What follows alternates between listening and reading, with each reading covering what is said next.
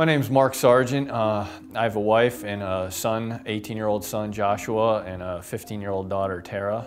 For a long time, I felt like that if anything was going to get done in my life, or in my wife's life, or my kids' life especially, that I needed to do it, that I needed to take control and make sure that things got done. Part of it has to do with, 11 years spent in the military, kind of the whole military ideal of do as I say.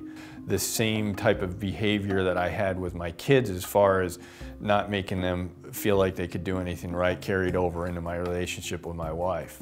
We ended up being separated for a while, having some struggles with our marriage, and it was a really painful time in my life. It's kind of odd how I started coming back to church here. Shortly thereafter, I met Randall.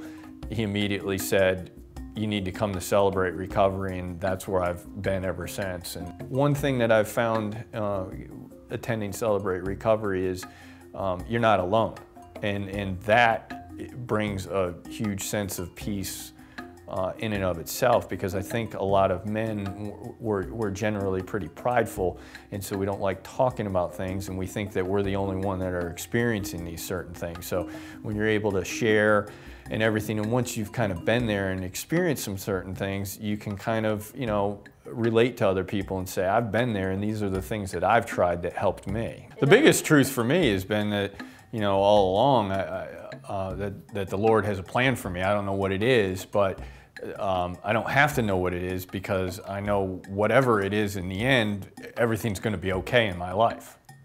I exchanged my control for God's control. I don't have to worry about things that other people are doing, because I know God will take care of it. In May of 2008, as things were progressing, my wife and I were still separated, as things were progressing, at that point we weren't really sure where. My wife needed some help because she had to undergo some surgery. I moved back home at the time and doing the right thing, which was taking care of my wife and taking care of my kids and just being the man that I was always supposed to be. We fell in love again, and things have been progressing ever since. I moved back home, I stayed back home. I mean, once I stopped trying to control the relationship and manipulating it, things worked out between us.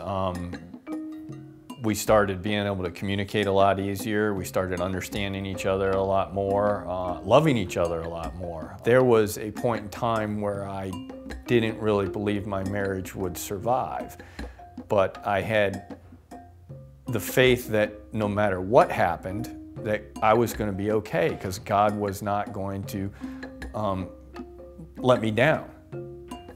He didn't.